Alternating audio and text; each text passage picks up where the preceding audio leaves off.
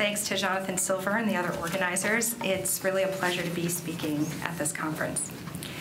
So today I was asked to share with you some thoughts about American religious liberty. So I thought I would start with some observations about religious liberty during the founding, including the influence of the Torah in the American conception.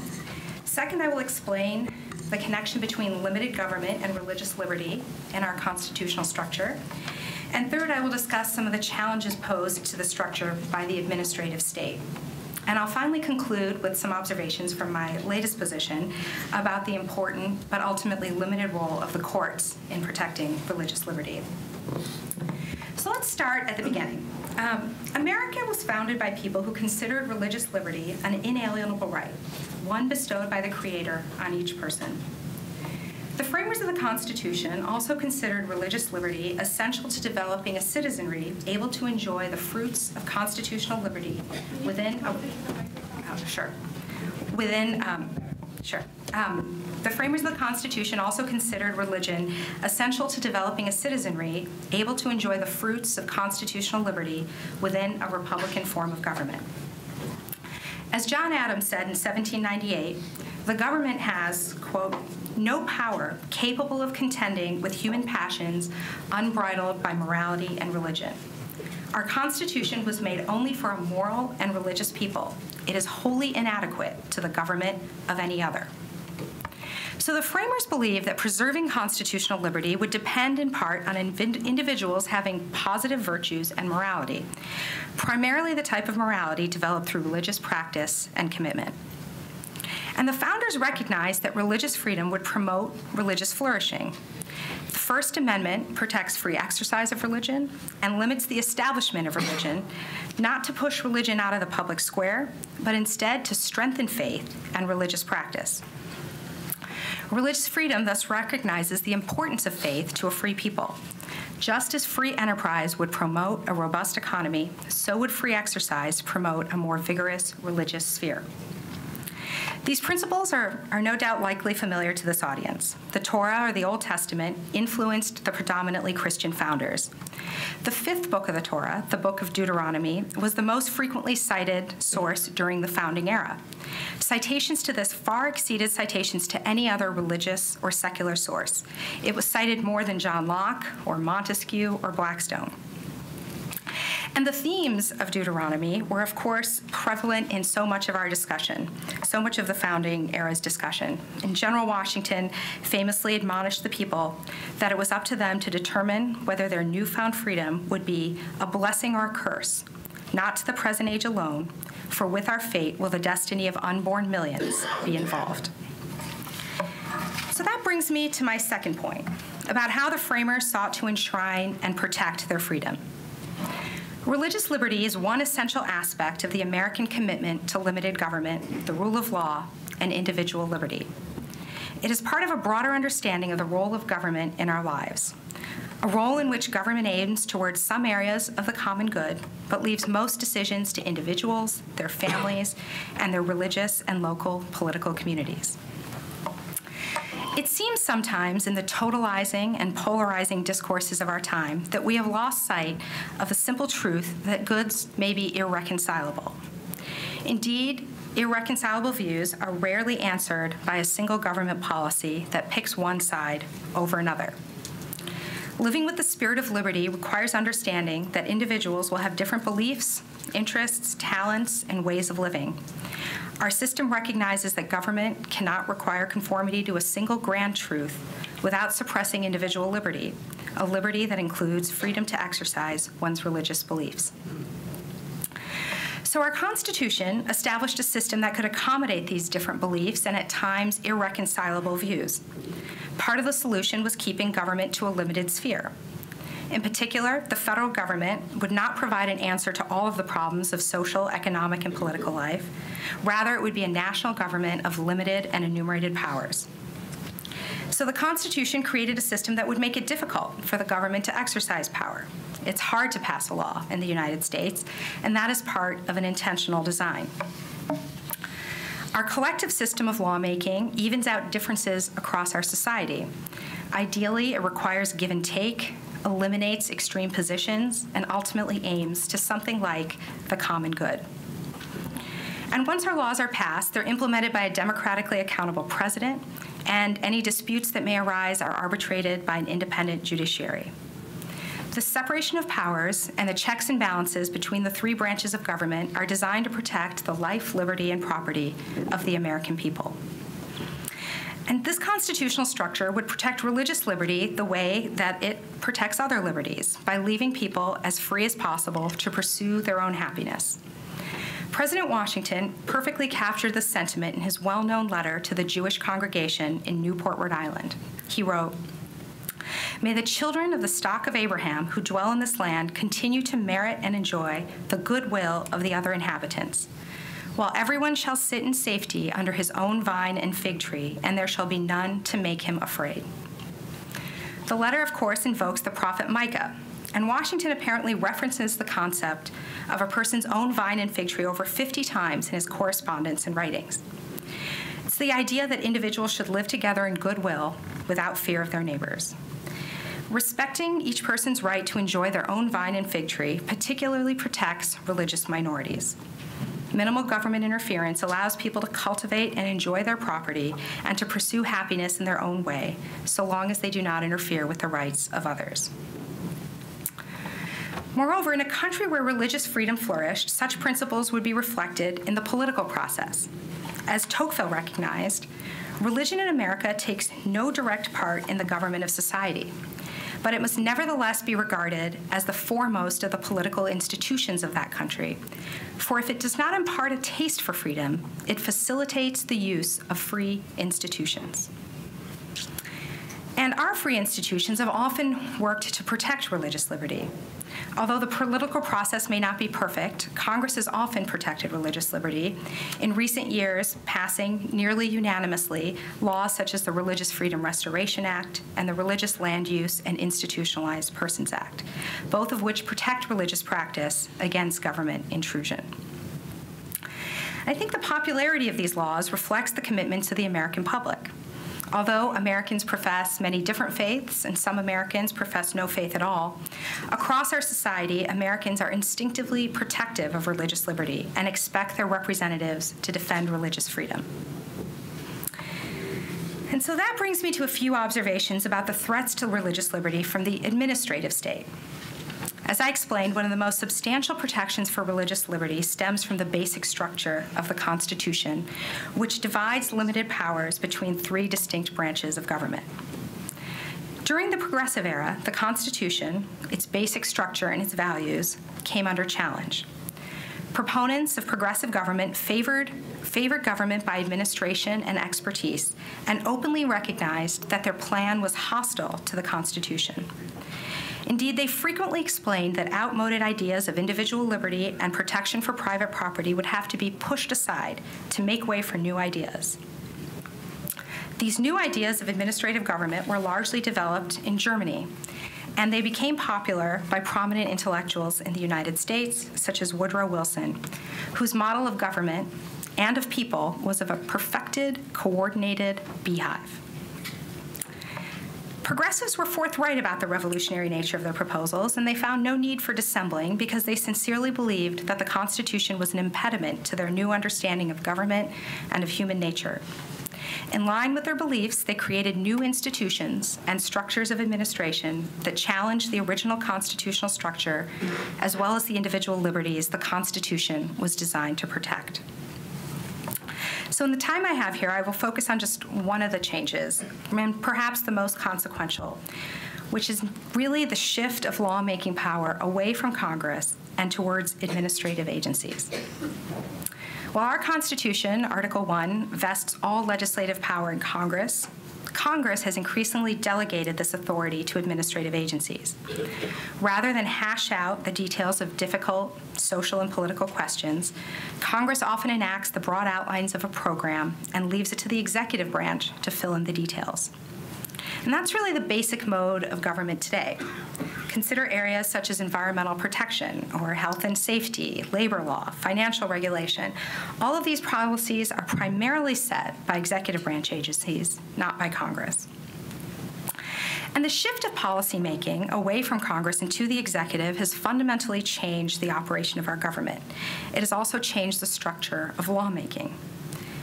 The Constitution made it hard to enact laws, in part to protect individual liberty. The Constitution made it hard to enact laws, in part to protect individual liberty and private action. By contrast, delegation to agencies makes it far easier for the government to regulate private action, and this expansion of the federal government shrinks the realm of private choice and association. These changes have arguably made it more likely for government to threaten religious liberty. With a broad mandate, agencies often have gone far beyond anything required by Congress to regulate religious institutions and the religious practices of individuals and businesses. Many of the most high-profile cases involving religious liberty today have challenged administrative action, not laws passed by Congress. I believe Mark Rienzi will talk about some of these examples in his comments. And so I'm not going to focus on the cases, but my point is really a more general one about the structure of decision-making. Congress is the first branch of government. Its members come from around the country, representing many different professional and economic backgrounds. They serve a broad range of constituents with varied interests.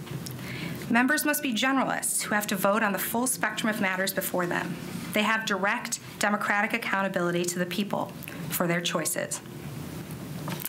By contrast, when Congress delegates to specialized agencies, those agencies operate on very different principles. Agencies are designed to focus on their particular programs. They have expertise, which can be useful for implementing the law, but they do not have the sensitivity to the broad range of concerns across our society. Agency officials, unlike members of Congress, usually come from a much narrower slice of America and from a professional class of government workers. Before I became a judge, I was the administrator of OIRA, the regulatory czar in the White House, and I worked with many fine government experts, both within OIRA and in the agencies. And these people often have a very deep expertise and commitment to the public good. Yet policymaking in this narrow sphere can sometimes result in tunnel vision on religious liberty as well as on many other important issues. Agencies simply lack the type of broad-based representation and accountability found in Congress. Representation and accountability that in our society, at least, has historically supported protections for religious liberty. So then this finally brings me to the role of the courts in protecting religious liberty. Federal judges today swear an oath that echoes the same oath that Moses proposed for judges in the book of Deuteronomy. Both oaths require judges to decide cases impartially, without respect to persons.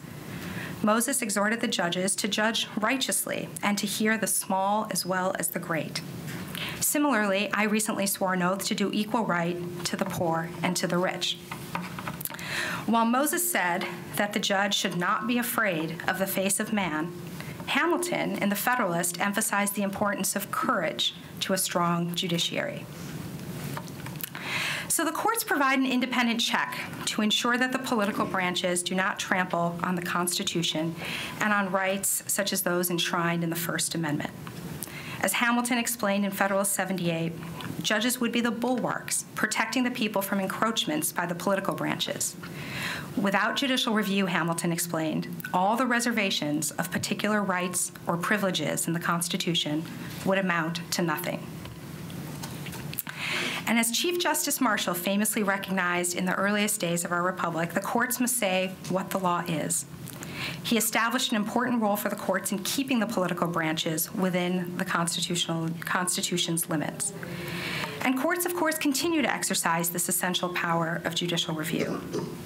So when Congress delegates authority to agencies, courts must ensure that agencies do not exceed the boundaries of their statutory authority, that agencies do not push up against the Constitution in their actions, and that administrative decisions are reasonable and incorporate the participation of a wide swath of society in accordance with the law.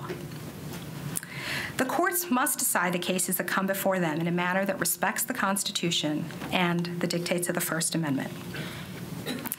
But important as judicial review is, courts can only respond to the action of the political branches, They can decide only cases and controversies that come before them. As Hamilton said, the courts have neither force nor will, but merely judgment. So standing alone, the courts may be ill-equipped to prevent cultural and other threats to religious liberty, most pressing in our society. The first protection for religious liberty, as with any individual freedom, comes from political recognition and respect for these rights. In a society in which government plays a greater role in social and economic policy, conflicts between government regulation and religious liberty are bound to accelerate. The framers thus had connected individual liberty, and particularly religious liberty, with a limited government. They had faith that without government interference, Americans of different beliefs and commitments could find ways to work and live together and to govern themselves to promote the common good. Deciding the extent of government involvement in the private sphere is a choice, and it is a choice with deep consequences for individual and religious liberty, and ultimately a choice made by the people in our constitutional democracy. Thank you.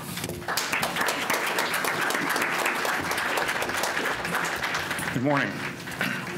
Thank you all for being here. Thank you to Jonathan Silver and the rest of the organizers for having me here. I'm honored to be on a panel with Judge Rao and Commissioner, Professor, probably some other titles for Danielle Mark as well. Let me give my brief standard introduction and disclaimer, which is I have many employers. I work at a religious university, Catholic University. I'm Catholic. I work at a non-religious university, Harvard Law School. I represent clients of all different faiths. I'm not speaking on behalf of any of them. I'm just giving my own personal views here today. What I want to talk to you about is the way a lot of religious liberty issues are headed toward the Supreme Court right now. We're actually headed into a phase where I think the Supreme Court will be deciding how to apply the First Amendment and how to apply our religious freedom laws to a lot of the big controversies that have been bubbling up over the past really 20 to 30 years in our legal system and in our culture. And a lot of those things seem to be coming to a head right now. So what I want to do is I just want to introduce the idea and briefly flag several of them that I think are particularly important to people of all faiths. One of the things that I see in my professional life working at Becket, where we represent people of all faiths, is that the fight over religious liberty is really a fight in which people of all different faiths have a stake. Much of the important religious liberty law in this country was made, for example, by Jehovah's Witnesses. I'm not a Jehovah's Witness, but the truth is a lot of my freedoms were developed in lawsuits involving Jehovah's Witnesses. Some of our freedoms were limited in lawsuits involving Native Americans who wanted to smoke peyote in the woods.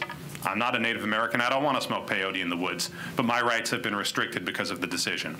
So as you think about these cases, I'd like everyone to just keep in mind the idea that when it comes to religious liberty, there's a sense really in which we're all in this together. And that's another reason that I really do appreciate, as a Catholic, being invited to come speak at this event, because it's a fight that I really do think involves people of many different faiths. And if we're going to protect the rights, a lot of people have to stand up and be willing to protect them. And I'm also very grateful, by the way, to Commissioner Mark and the other folks who've organized the Jewish Coalition for Religious Liberty, because I think it's a very important organization. I think it's a great development to bring more people into the religious liberty fight in a strong way. As you know, from any time you've turned on your computer or flipped on the television or opened the newspaper, if anyone still opens newspapers, Americans disagree about all the big and important things in life. We disagree about sex and God and religion and life and death and war and peace. And the First Amendment is really the framers' attempt to find a way for people with all of these different beliefs about really important stuff to be able to come together and live together in one democracy, right? How are we going to do that if we're all different? How are we going to do that if the Jewish citizen has one set of religious obligations and the Catholic and the Muslim have other sets of obligations?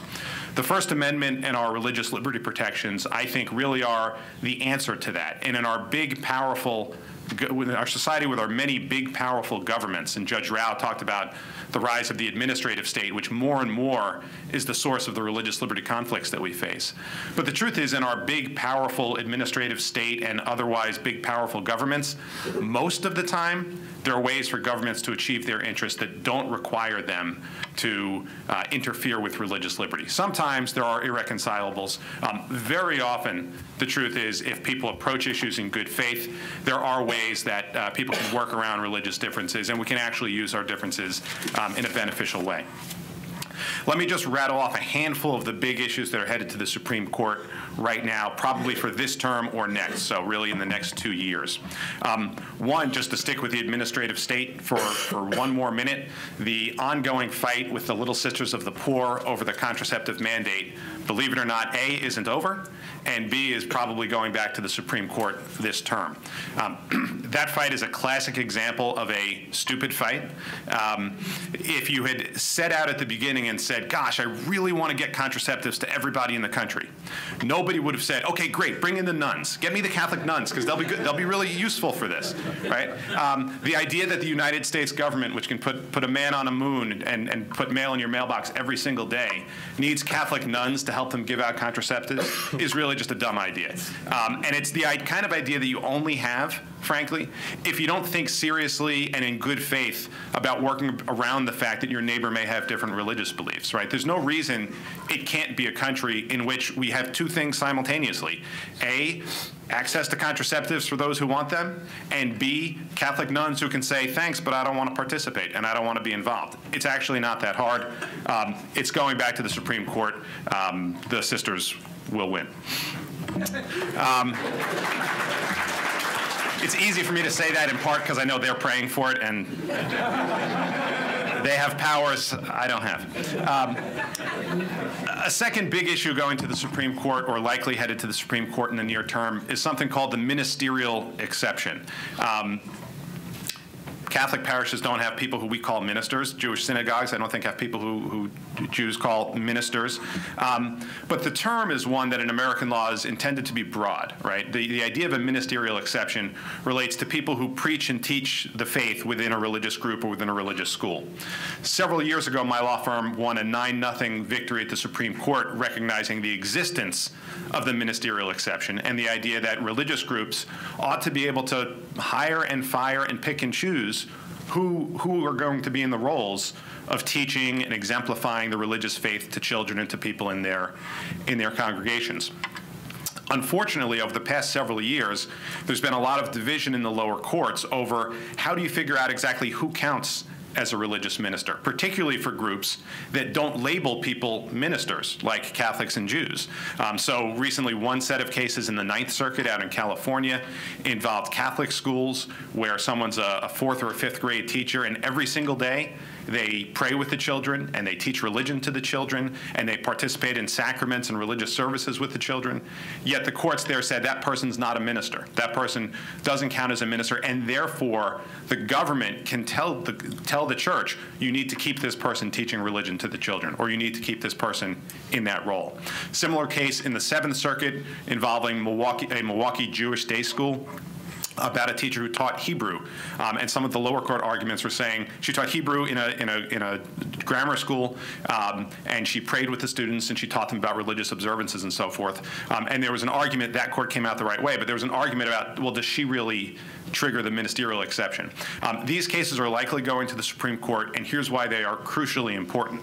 If religious groups do not have the ability to control how they teach the faith and who they hold up as examples to the faith, and who's going to do the teaching, then the government has way too much control over our religious groups, right? And so the freedom of groups to pass on the faith to their children, to run their religious schools the way they want to run them, is deeply, deeply involved in this question of personnel and how are we going to figure out who's there. And the short answer, and the answer I really expect the Supreme Court to come up with, is look, if someone has a job that involves teaching or preaching the faith, the government really has to step back and not be involved and not try to micromanage who gets hired and what are the terms of dismissal and so forth. That's not a government decision. That's a decision for faith communities to make. Another issue that is the Supreme Court will take up this spring involves participation of religious schools in public voucher and other government funding programs. So there's a case out of Montana. It's called Espinoza. And in the Espinoza case, the state of Montana has an old anti-Catholic law called a Blaine Amendment. So Blaine Amendments were enacted in the mid to late 1800s when there were big waves of Catholic immigrants coming in, and they weren't terribly popular. And so many states, often at the urging of Congress for many Western states, forced the states to have this in their new constitutions. They have provisions in the Constitution that forbid any government money from going to any religious school. Our Establishment Clause doesn't require anything like that. In other words, under our Establishment Clause, it is quite clear that if the government has a program that any school in the state can participate in, religious schools too, they can participate on equal terms. In the Espinoza case, the state of Montana decided, well, if religious people are going to if religious schools are going to participate in this program, we just have to shut the whole thing down. The Supreme Court has agreed to hear the case. I strongly suspect they've agreed to hear the case because they think what happened in Montana is incorrect, and religious people and religious schools have a right to participate on equal terms in government programs along with everybody else. This is an issue we've litigated in the past related to FEMA, the Federal Emergency Management Association. So every time there's a big hurricane, FEMA comes in and they do a lot of great work, and they help pick up the pieces and help people put their lives and their businesses and their buildings back together. Well, for years, FEMA said, you know, if your grocery store was flooded, sure, we'll help you repair the grocery store. And if your library was flooded, we'll help you with the library. Synagogue, sorry, we can't help you, you're religious. Right? They basically took the position that, well, it's government funds, and we can give them out to everybody on the block, and then we stop if there's a cross or a star or something else on the door, and it's religious. Thankfully, the federal government changed its position on FEMA, but this is still common within our federal and state governments that there are these programs that say, essentially, religious people and religious groups can't participate on equal terms. I think the Espinoza case is an opportunity for the court to fix that once and for all from the top. There will likely be cases challenging the Supreme Court's decision in Employment Division versus Smith. So this is a free exercise case from about 30 years ago that Justice Scalia, in many ways an excellent judge, but got this one terribly wrong, said that the free exercise clause only gives people relatively narrow protection from government encroachments. Says as long as the government's treating everybody the same in a neutral and generally applicable law, that the fact that it infringes your religion is no big deal. Just to give you one example of ways in which this comes up, think about a prison and people who have to have a kosher diet or a halal diet, right? The prisoner needs to be treated a little bit differently because that's his religion, right? His religion says, I can't eat the same food that everyone else is eating. I have some different requirements. In a constitution that affirmatively protects the free exercise of religion, that actually ought to be an easy question, which is protecting the free exercise for the Jewish prisoner is actually just a different thing than protecting the free exercise for the Catholic prisoner. They're different people, they have different requirements, and we've had to fight in court to get prison systems to give Jewish prisoners kosher meals. We've by and large won those cases, but the Supreme Court's probably going to revisit the constitutional question of how does the free exercise clause apply in the coming years. Last one I'd like to flag for you, something that involves people's relationships with their employers, which is Title VII of the 1964 Civil Rights Act. That law was enacted by Congress to protect all of us from religious discrimination and to require employers to accommodate people's religion. It had been given a narrow interpretation in the past. There's a case with a Seventh-day Adventist who keeps a Saturday Sabbath that is headed to the court this term that I think will likely give the court an opportunity to interpret that law broadly in a way that says employers need to accommodate religious observances of their employees as long as they can reasonably do so. So all of these cases headed to the Supreme Court. It's a big time for religious liberty. What I'd flag about the cases, again, is there are people of a bunch of different faiths with their cases, but they really affect all people of faith, all faith-based institutions, and it's important for people to realize that when the Seventh-day Adventist is up there fighting at the Supreme Court, he's actually fighting for my rights and your rights too. Thank you.